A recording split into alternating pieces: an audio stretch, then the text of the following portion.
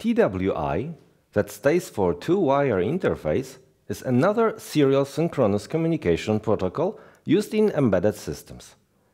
Initially, it has been designed by Philips as I2C, InterIntegrated Circuit, for using in the audio-video appliances controlled by the microprocessor.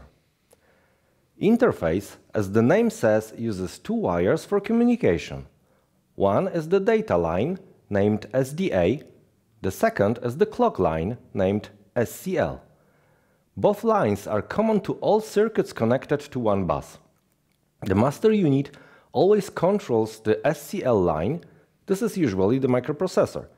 The signal on the bidirectional SDA line is generated by the master or one of the slaves, depending on the direction of communication. The frequency rate of the communication is up to 100 kHz for most of the chips, for some up to 400 kHz.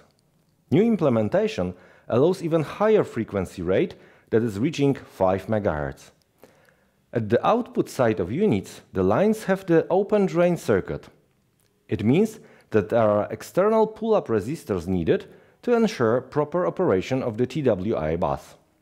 Value of these resistors depends on the number of connected elements, a speed of transmission, and the power supply voltage.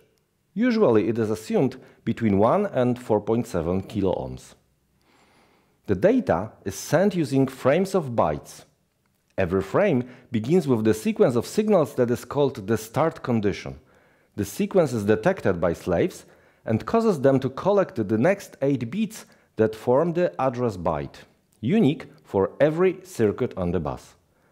If one of the slaves recognizes its address, remains active until the end of the communication frame. Other slaves become inactive. To inform master that some unit has been adequately addressed, slave responses with the acknowledge bit. It generates one bit of low level on the SDA line, while master generates clock pulse. After sending proper address, data bytes are sent.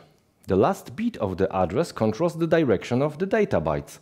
For 0, data is sent by master, so it means write. For 1, data is sent by the slave, indicating read. The receiving unit must acknowledge every full byte, 8 bits. There is no limitation on the number of data bytes in the frame. For example, samples from analog-digital converter can be read continuously byte after byte.